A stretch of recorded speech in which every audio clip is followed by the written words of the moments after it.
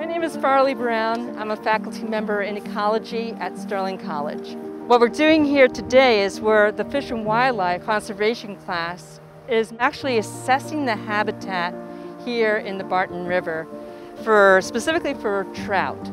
Trout because it's an indicator species of very healthy waters, but also because trout is well known as a favorite food source for a lot of the anglers.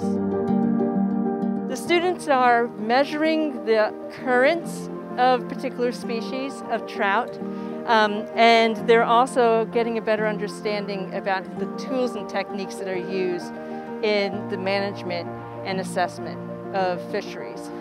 Judd Krasser for the Vermont Department of Fish and Wildlife has been working with Sterling College for almost a decade. They are learning how to conduct the methodology of electrofishing.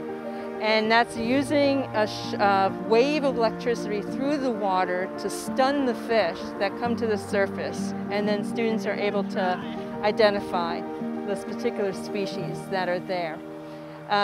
Judd does this all around the state, both in ponds and lakes. And so our students have been really fortunate to have worked with the Department of Fish and Wildlife here in Vermont.